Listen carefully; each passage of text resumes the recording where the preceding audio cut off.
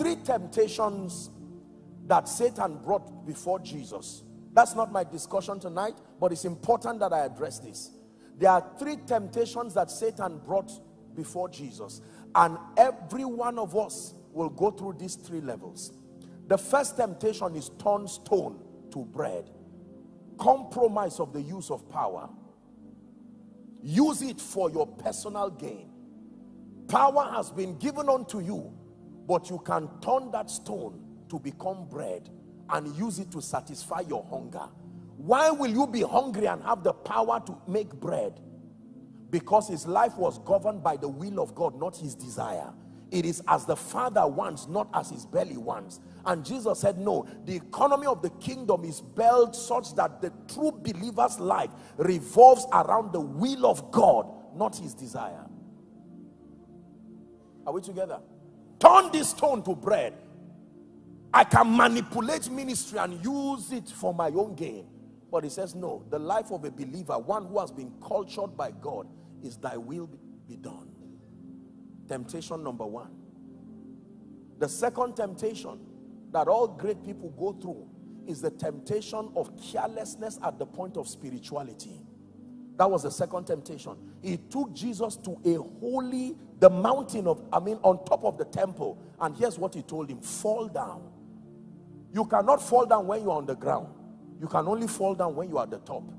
He says fall down intentionally. After all, there is an immunity that comes with you. It is written, he shall keep his angels charge over you. They shall bear you up on their wings, lest you dash your feet against a stone. Who is quoting that scripture?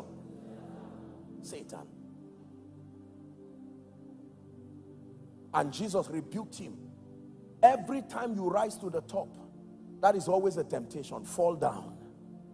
There will be angels holding you. And the third temptation had to do with influence and power. He took him into an exceeding high mountain. The Bible says he showed him the kingdoms and the glories of the world. He says, all this has been given to me. You just bow down. This is the key you want to collect. Bow down. Why go through Calvary? Why go through the cross? You just bow to me. I don't need it. What I need is the loyalty and allegiance. You bow down. Since you are the express image of the invisible God, that would be God bowing to me. So you bow down and I can give you the key. Is someone learning now? This is very important. Every time you begin to make it, you need more prayers than those who are not making it. Did you hear what I said? The one who is succeeding needs more prayer than the ones who are failing. Hallelujah. And one of the ways that great people stay focused is that they do not overdwell on crowns and trophies. Once you give Jesus praise, enjoy the success, and tap yourself at the back, that is enough. And the next thing, you keep moving. Is someone learning now? So congratulations for the many things that happened in 2023. I salute you for taking advantage of the word that has come from your pastor. I salute you for your diligence in hearing and listening. Now the word produced for you. But make sure you do not dwell. God still has great things for you this year. But you must be able to forget the things that are behind. Paul says, brethren, now you understand the scripture. I count myself to not have apprehended, but this one thing I do, he says, I forget the things which are behind. What are the things? I forget the miracles that I performed yesterday. I forget the prisons and the whips that I collected. I forget whatever it is. My encounters with Jesus, I preserve the experience for my growth, but I stop overdwelling there. Someone prophesy to yourself. Say, it's time to go forward. Say it again. It's time to go forward. That means you will stop overdwelling on the success of yesterday and the failure of yesterday. Both success and failure can achieve the same thing in your life. They can destroy. If Satan tries to use failure to destroy you and it does not work, he will use results. The most important thing is that you are destroyed. Are we together? Too much salt can kill. Too much sugar can kill. Any one of them. As far as Satan is concerned, is that you eventually die from one. You get the example I'm trying to bring.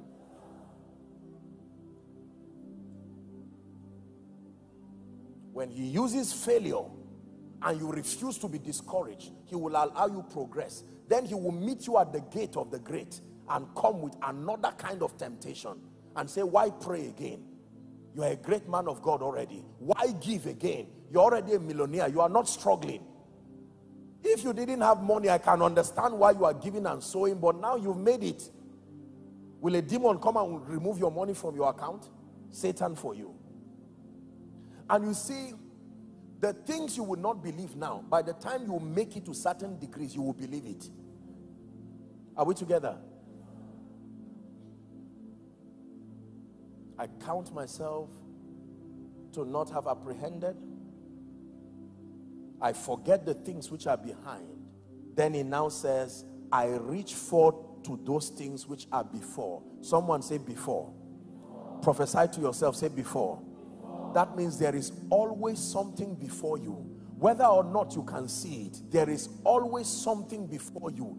A greater today, a greater tomorrow. In God's economy, 2024 should be by far greater than 2023. Can I prophesy over someone?